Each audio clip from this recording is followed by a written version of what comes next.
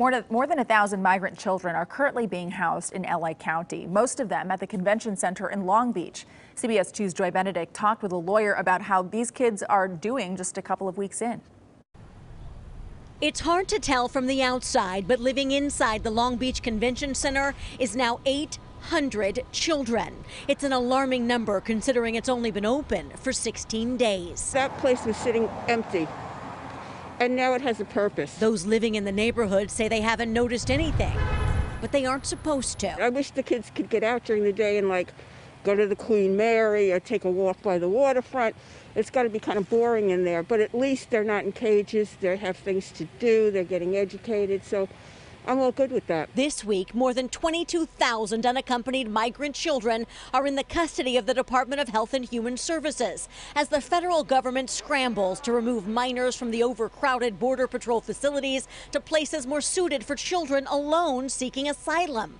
Between Long Beach and Pomona, there are now almost 1,100 children housed in shelters in Los Angeles County. They fled because they were afraid for their lives. Lindsay Kozlowski is an attorney and co-founder of Immigrant Defenders Law Center.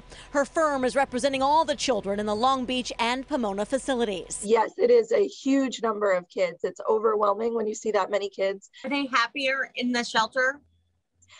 Without a doubt, every single kid I talk to, we ask, how are things in Customs and Border Protection custody? And they tell us about sleeping on the floor and being in overcrowded conditions. And we say, how are things here? And they all say good. The purpose of these shelters is to get all these children in the care of family members or sponsors already in the United States.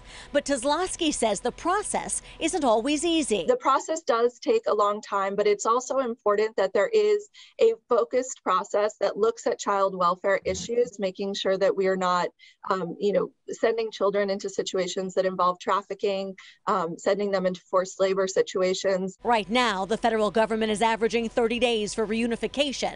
But Kozlowski says that's better than last year's average of 102 days. And she says it's her job to make sure these children are armed with the information they need to get through the shelter and hopefully home in a new country. What they really hope is that they can be safe and that they can have a better life. The Long Beach shelter is scheduled to close on August the 2nd because the convention center has events already scheduled in the fall. As for the Pomona Fairplex, that facility is scheduled to stay open through the end of the year.